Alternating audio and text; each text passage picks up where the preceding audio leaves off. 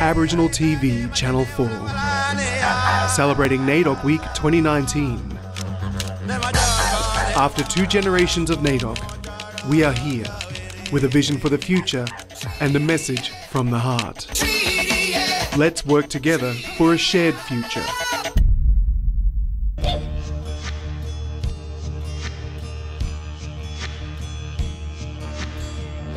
Growing up on the remote Utopia station in the Northern Territory, Rosalie Kunoth-Monks learnt the laws of her people, the Amajara.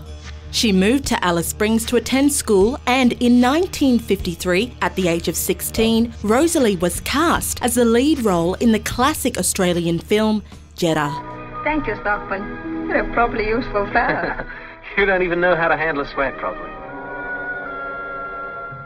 Later, Rosalie spent a decade as a nun in a Melbourne convent before leaving to establish the first Aboriginal hostel in Victoria.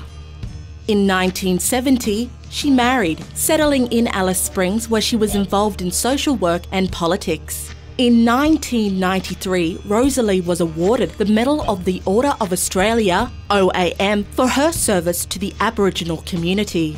Rosalie was awarded the Northern Territorian Australian of the Year in 2015 for her work as a humanitarian. That same year, she was also awarded the NAIDOC Person of the Year. Rosalie Kunoth-Monks remains active in social work, politics and campaigning for her people. NAIDOC Week 2019.